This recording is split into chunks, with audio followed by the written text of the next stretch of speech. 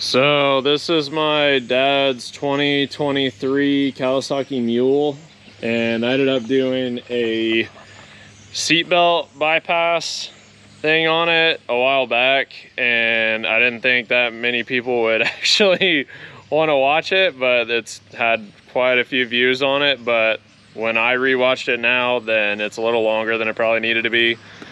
So I'm gonna kind of redo that video a bit. So this is like a super easy install. So all you have to do is just lift this seat up and get it out of the way. And then you've got, so it has this wire right here, which runs up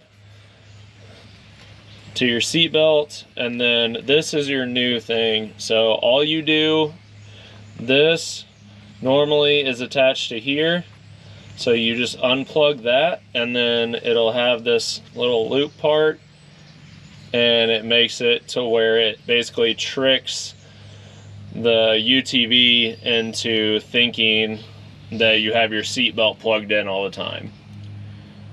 So all you do is unplug that and then plug this into here. So it's super easy. So the reason that I ended up doing this is because my dad does not like using his seatbelt. So he would end up, he'd have it plugged in behind him all the time. Which is fine, I guess, but when he would go on the highway, I was afraid, or not highway, on the actual road instead of just going in the field.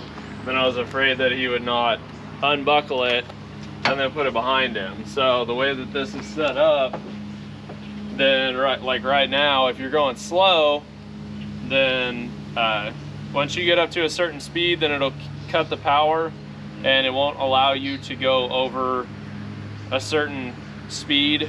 But I wasn't sure how that was cutting the power. So on some motors, if it cuts the power in like a weird way, then it's like cutting the fuel. I don't know if it was cutting the fuel or whatever, so I was afraid that it would end up messing up the motor if it did that too much. And he drives around in the field all the time and never buckles his seatbelt, so I figured I would do the bypass because he's still not going to go super fast in the field just because he's not. So we have cattle and stuff, and he's just checking cattle. So, but if you go out to the road, then you still have your seat belt, because you still use it like normal when you're going faster. So instead of having to like have it behind you and then go to undo it and all that. Anyway, it's like 10 bucks, so I figured I'd just put the seatbelt bypass in there. So, and on this one, it's got the top mount and bottom, everything like a normal seatbelt. So this is not telling you what to do with your UTV, but if you're just putting around in the field and stuff and you don't want the engine to be like lugging about and only allowing you to go to a certain speed and all that, then you can install this, and then that'll make it to where your seatbelt light is not on and it's not killing the power when you're trying to drive. But I would still recommend using a seatbelt when you go fast, like normal.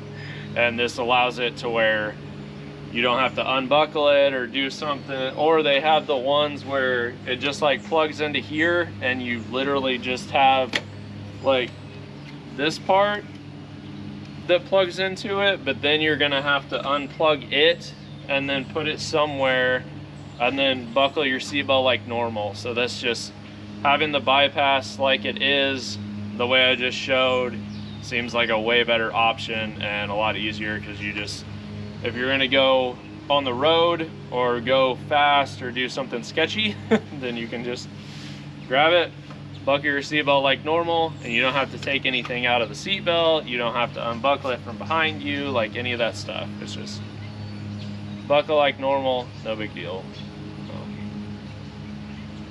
Anyway, if you have any questions, let me know in the comments. And it's super easy install. I did it like 2 months ago, I think, and it's worked perfectly. So just bought it off of Amazon and works great.